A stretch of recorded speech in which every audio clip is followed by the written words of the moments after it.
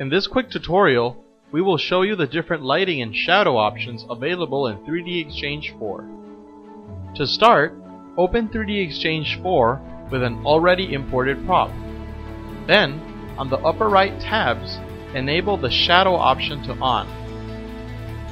Later, you may toggle the different lighting options such as front light, side light, full light, and color light. You may also do facial close-ups to better view your subject's details.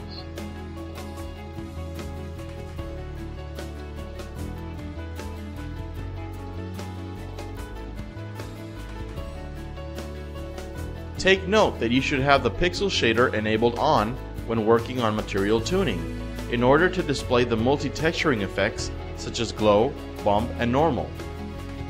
Additionally, you may turn the pixel shader to off so as to save computer resources. Have fun!